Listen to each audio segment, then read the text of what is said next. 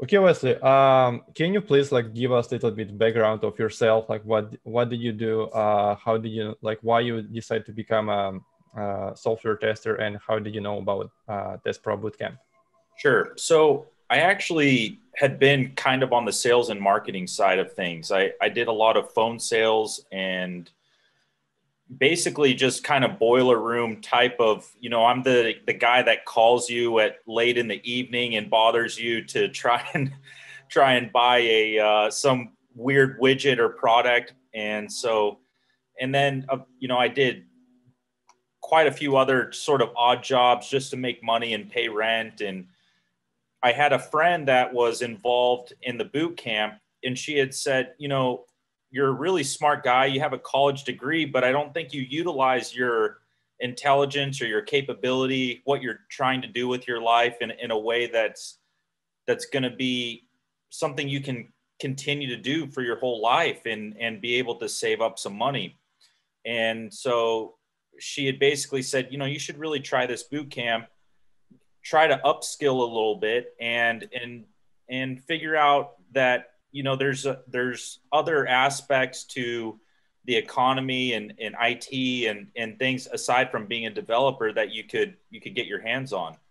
So I went through the boot camp, and really it was probably and really, not to just say this, I want to be very clear that it was probably one of the best experiences in terms of a professional upskilling that you could possibly have. The reason why is that essentially you have people like yourself, Azat, and Dennis, Nadir, that have had uh, hands-on experience in what you're gonna essentially be tasked with in your projects.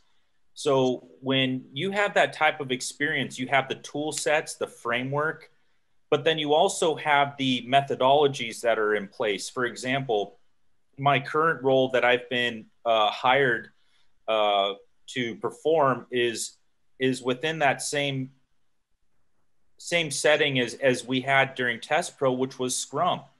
So that agile sort of aspect, and that's what's really interesting with my company is they're not just having that within the SDLC process or the development process.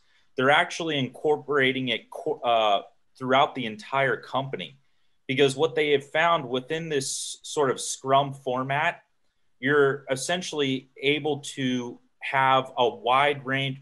It's very effective in getting projects sort of to product, like through production, and then ultimately to their release. So I mean, just what I've been able to learn really was the on the technical side was what I was able to essentially acquire this job. Nice. And I remember you had like many job offers, right? Was it like three or four? I had up to four. Yeah, I had four job offers that I was directly sort of thinking about, and mind you, I probably had up to eight or nine, I would say eight final interviews before I even received a job offer, even the first one. And I think, to Nadir's point, I want to say that the more you expose yourself to the interview process, the greater chance that you're going to have in acquiring that job that you want. And that was very much my case, is that I failed so many times with companies like Blizzard, which would have been my dream, and it really, even with Amazon, I got to the final interview and just completely failed it, but I took that moment for myself to realize and reflect on it and think, okay, how can I improve?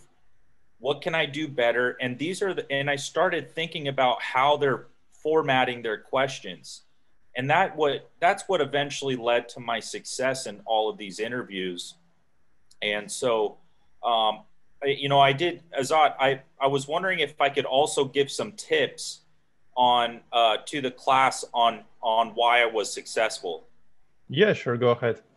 Yeah. So essentially, aside from the technical aspect that that's provided by Test Pro, I want people to be extremely mindful, and the students to be mindful about how effective you collaborate in groups, your communication skills, and your knowledge of business systems. So essentially, what's important is when you're in these interviews, they have offshore and nearshore resources readily accessible to them. They can access it within a very short time, get people on these 3-month or 6-month contracts and fulfill that job requirement. So when you go into the interview process, what makes you different, not just on the technical aspect, but in terms of how you communicate, how you get along with people. I actually had my director, once I was physically on the job, he said to me, he goes, you know what, we didn't just hire you because of your technical acumen or your ability. We hired you because of your personality as well. Because we knew that when you were interacting with people, that you're going to feel what they feel, understand them, and be able to talk it through.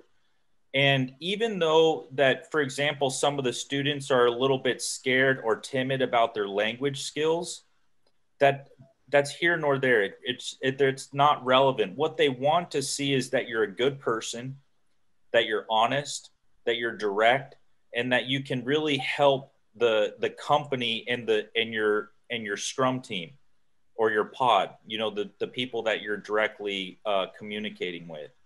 And so that's a really important aspect to keep in mind when you're doing these interviews, is that, we can do as many regression tests as we want, manual tests, automation frameworks. We can do sanity, smoke testing, report all types of, these sort of fancy quality assurance type of systems. But really what it boils down to is how knowledgeable are you about the business and how you can add value.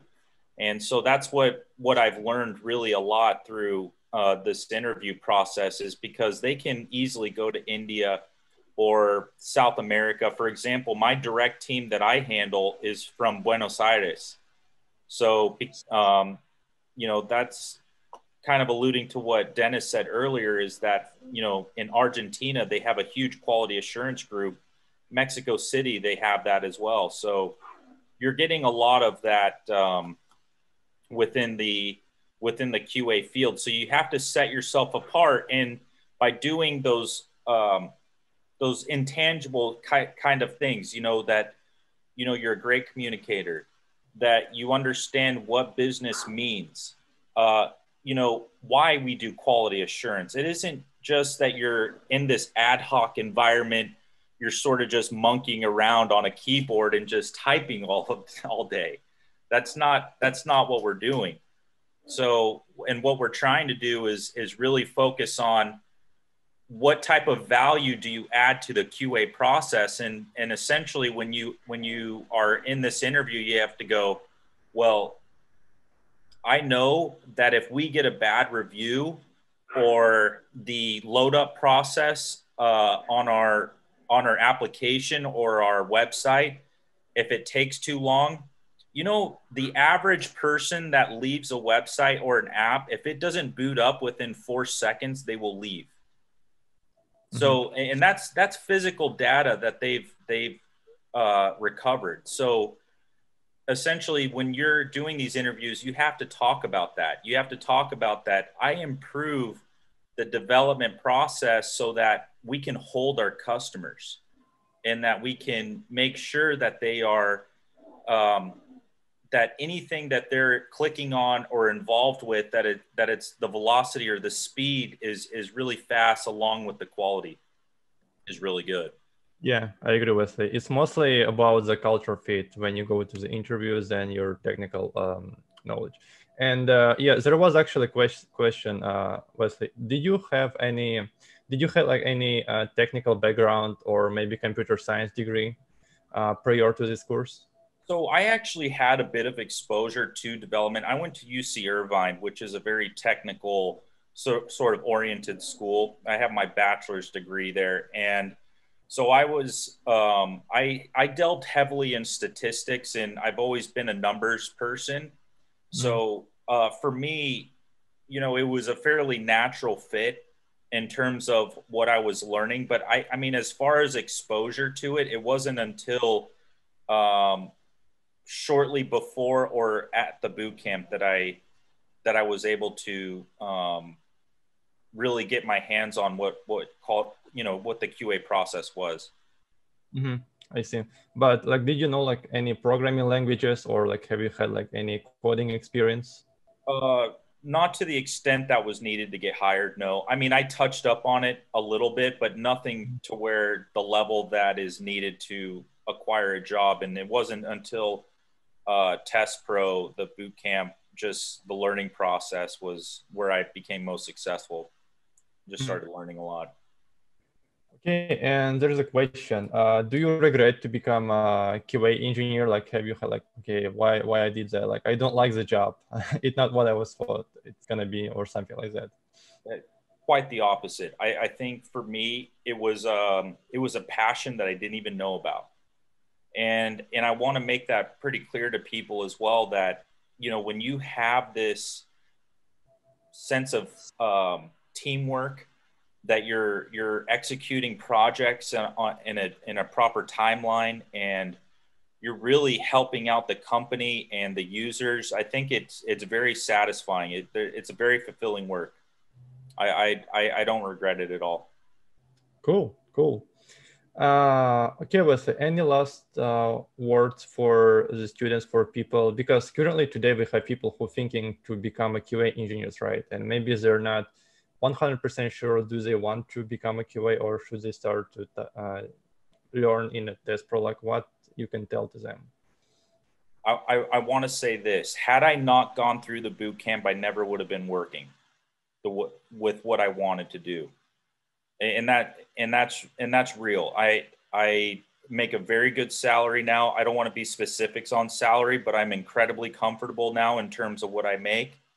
It's changed my life, and but in saying that, let's see, why did I choose this school? I chose this school because people understand why QA is actually important in the process, and they give you the tool sets that you're going to need to be successful. Every single product or every single software that we used within the boot camp, I've been exposed to in my job, whether it was Jira or Postman, or I mean, really on down the line, every tool within my toolbox has been used already within the first few weeks of my working.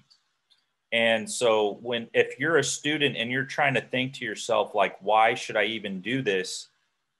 I my I wouldn't be working right now. I would just be probably, like many of the other people during the pandemic, and really struggling. And so if now, in saying that as well, you have to take it seriously. I showed up to every Scrum meeting. I showed up to every single class, regardless of my schedule. I always made time to fit it in because I knew that it was really important. So I think, as a student, you really get what you put into it. But if someone is serious about actually getting a job, and I've even given referrals because I'm in a senior management capacity. I have referral authority, and so if I ever see someone that has that drive and that ability to really want to get a job and do it really well, I have that ability now. So it's given me things that I never really thought were actually possible for me in the IT field. Cool. Okay, thank you so much, Wesley. I hope your story will motivate others as well, and they will they will become a QA as well. And congratulations on your offers. I'm glad you like to work as a QA engineers, and I hope your next gigs will be like on a Blizzard, Amazon, or whenever like you would like. Well, I'll tell you, my position is within financial technology and accounting, and it's really great. It's fantastic work. So Wesley got hired during pandemic, and we don't have his picture on the slides. Take a screenshot.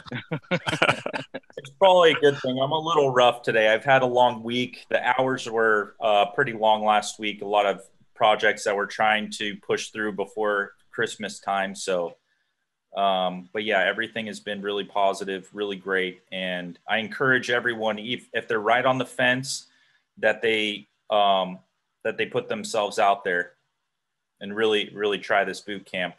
It really turned my whole perspective around. Thank you so much, Wesley.